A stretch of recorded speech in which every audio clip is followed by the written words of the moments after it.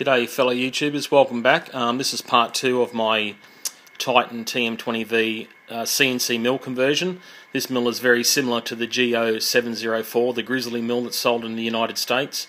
Unfortunately they're not available here. This is a clone, it's pretty much similar to it.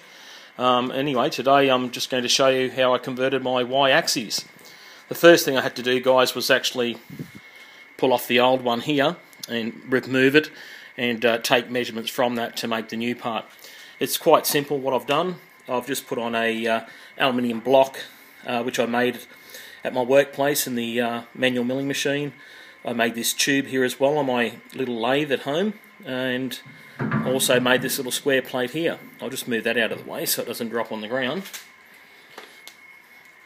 To give you a bit better of an idea, it's converted to ball screws as well. I don't know if you can see the ball screw down in there. Also had to make a nut an aluminium nut which would go back up onto this saddle and allow it to move forward and back in the Y-axis.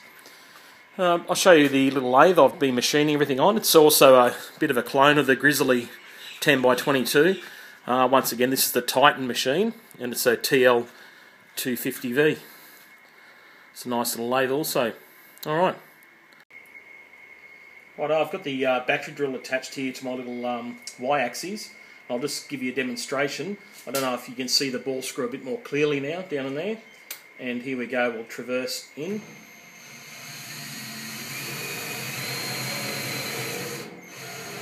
And out.